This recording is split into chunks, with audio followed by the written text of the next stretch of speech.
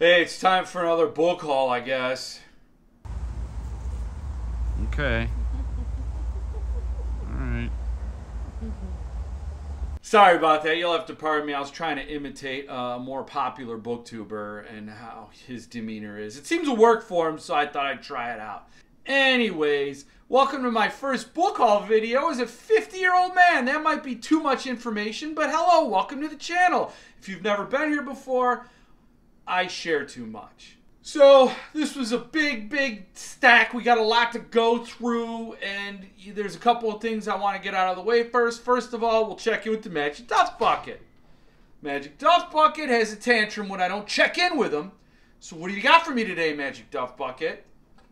Sugarfoot Stout. And you see, I have a tantrum if I don't get my Sugarfoot Stouts. So this is a necessary transaction. Again, if you're new to the channel, it's very necessary. So yeah, I actually went to a new McKay's for this book haul. A brand new one. I've been to the one in Knoxville. I've been to the one in Chattanooga's. So now I went to the one in Nashville's. And you know what? While I'm pouring this bad boy, why don't you go take a ride with me to McKay's? So I guess there's a McKay's in Nashville. I didn't know that, but now I know that. I guess it rains here too. Looks a lot cleaner and fancier. It's got paver stone parking lot. And so you know it's gonna be a real treat inside.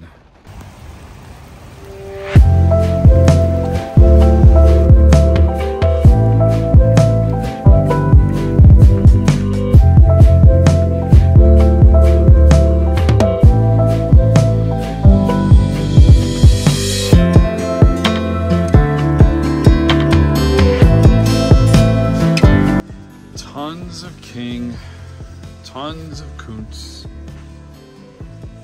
but not one Robert McCammon book, not one.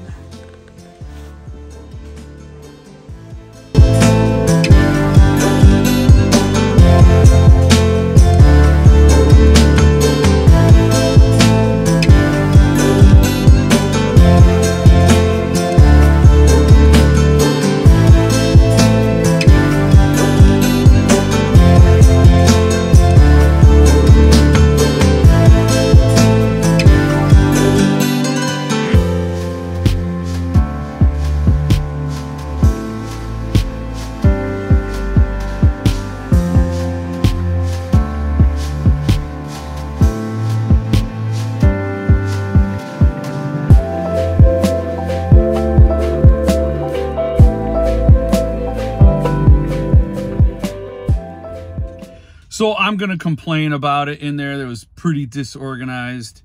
The shelves were not in alphabetical order, at least not in any alphabet I'm aware of, and I'm pretty literate in English sometimes. I don't know. It was jam-packed, busy. It's just hard to find stuff. You know, you're looking for a certain number of authors, and you don't even know if they're under horror or mystery or science fiction even, and it's kind of an up for grabs situation. You're just hoping. You go in and you hope. And as it turns out, I'm coming away with some pretty cool things, but it was just luck of the draw. It's just happenstance, because a book might not be where it should be, where you think it would be. It's just on a shelf somewhere, and if you find it, you're lucky. So how was it? You see anything you want? Probably too late for me to go back there and get it, but there's a lot of cool stuff there. I want that Devolution from Max Brooks, but they got to get right with the price, man. And don't get me wrong, I love World War Z, but oh, and another thing is I filmed all that stuff, all those Peter Straub books, before he passed away. So when I went to look back at the video, I'm like, what did I actually film? I was kind of choked up a little bit seeing all that Peter Straub stuff there. So what did you get, Jeff? Well, first off, I got 3 old school Sarah Pinborough paperbacks. Now, I didn't even realize she did such cool retro horror. So this is called Breeding Ground. Apparently, this is a book where human females give birth to spiders. That is really nasty. I'm dying to read it because she's a brilliant writer, and I haven't gone back to her older works, so this is a great opportunity. And I gotta say, there's something that really gets me right here with these pocket-sized paperbacks, with these small books, not the trade paperbacks. Something about the experience of reading these little books. You just read them. You just read them. So I got The Tower, Feeding Ground, and The Reckoning. Or I'm sorry, Breeding Ground. There was a sequel called Feeding Ground, and apparently Thunderstorm Books did Breeding Ground and Feeding Ground in one edition, and I didn't know about it, and so I never got it. So there we are. So I can't wait to read it. The only thing that turns me off a little bit is this blurb. Fans of Bentley Little, Richard Lehman, and Dean Koontz will be pleased. Oh, don't drop a Bentley Little on the cover of a Sarah Pinborough book. Come on. So I'm dying to read these. So they were very, very cheap paperbacks. And I got another Anya Allborn, Within These Walls. So the last time I got an Anya Allborn book from McKay's in Chattanooga, it was If You See Her, and then Suntop ended up doing an edition of that book. So is this foreshadowing an event? Now, I have no information. I have no clue if Suntop's even going to do another Anya Allborn, but that would be wackadoodle if they do Within These Walls. If you've seen my interview with Anya Allborn, I've had it floating around. It's on the interwebs. It's in the Jeff Word Facebook group and the Suntop Facebook group. She said this is probably her favorite book of hers. So, Within These Walls. Then the last book I got from McKay's in Nashville was a book I'd been looking for forever. I have this book. I've read it. It's my favorite of David Wong's John Dies at the End series. This book is full of spiders. Seriously, dude, don't touch it. I've read the trilogy. There's the fourth part's coming out, I think, in October, and loved this one. I thought this was the best of the three. That was John Dies at the End. This was part 2, and then the third one was What the Hell Did I Just Read?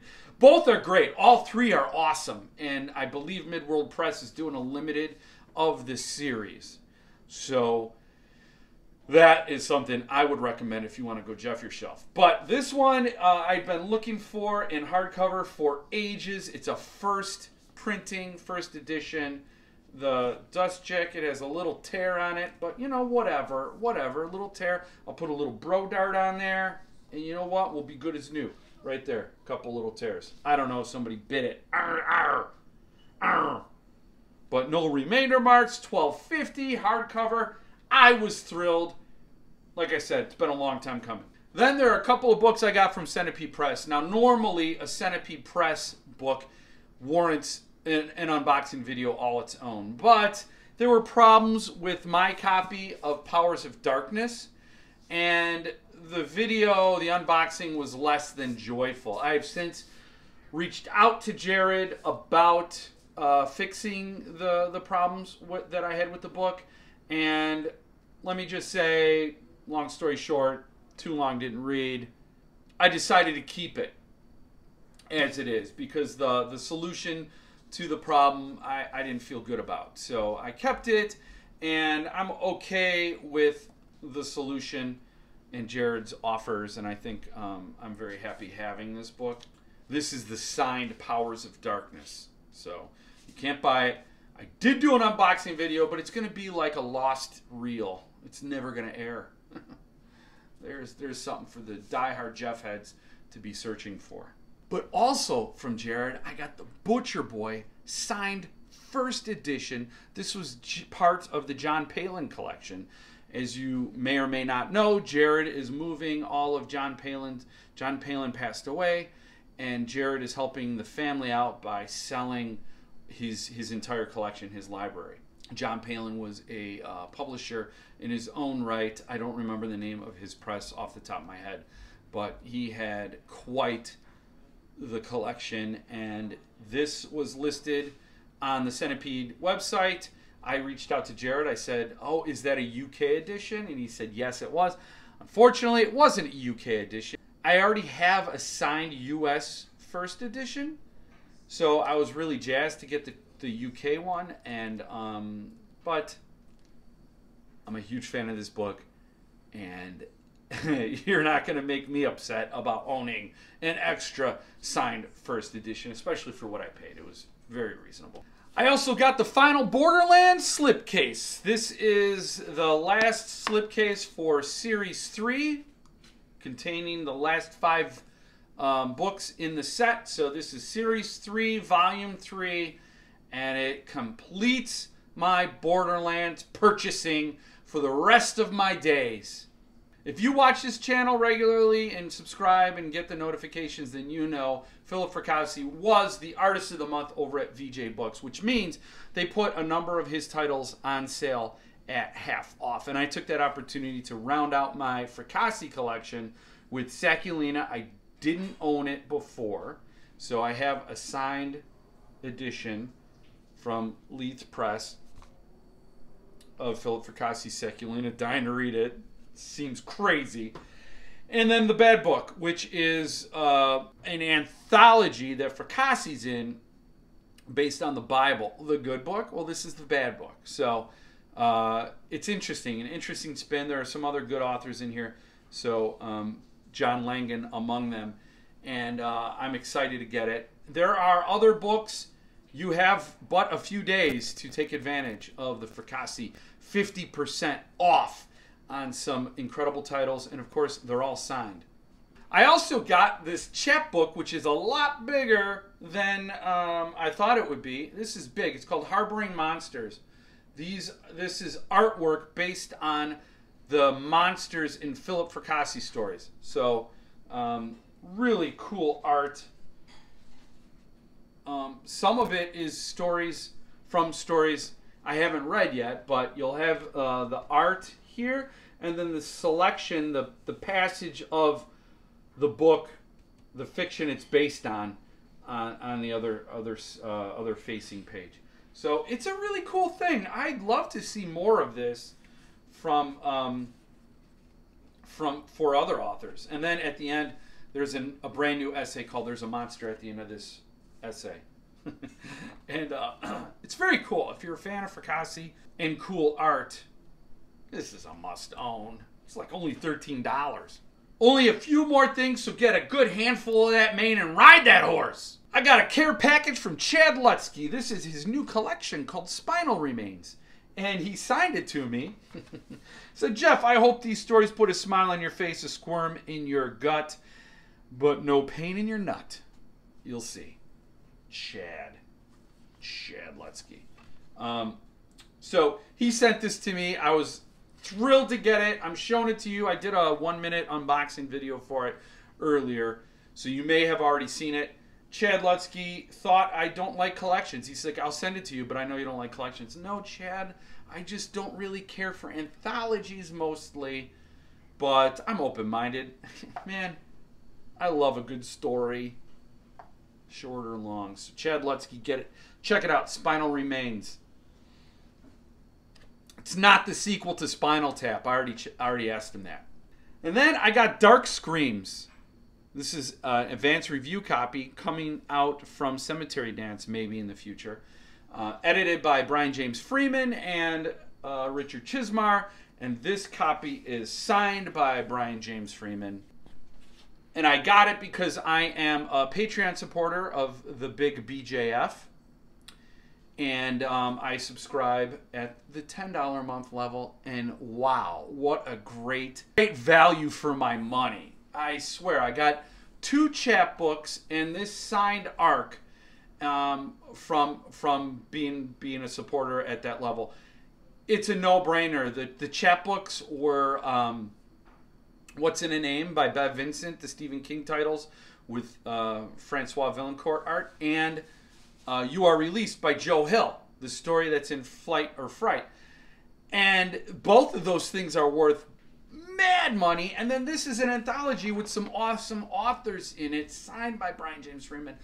Wow, it's a windfall. And I would encourage anybody out there who likes great people, great authors, great fiction. Go support Brian James Freeman's Patreon. And Brian James Freeman sent that Patreon perk in a box, a very sturdy box with form-fitted foam.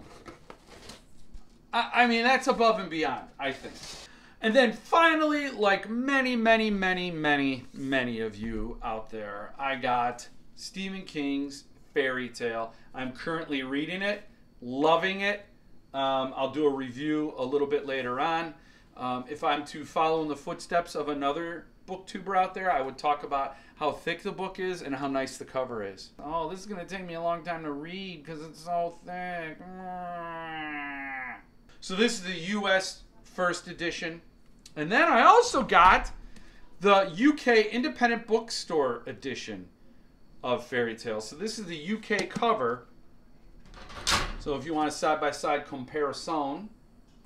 And the other differences include this really bright blue front and back boards, this quote on the spine, these delicious end papers.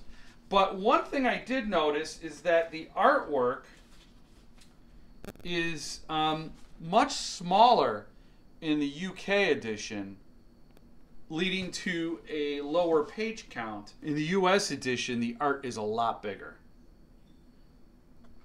As a refresher, that's the UK. I think you could still buy the Independent Bookstore edition from the UK. I don't know how many copies are out there remaining to be scooped up. I got mine from Blackwell's for a very reasonable price. Shipping included. It was like 25 bucks, shipping included from the UK.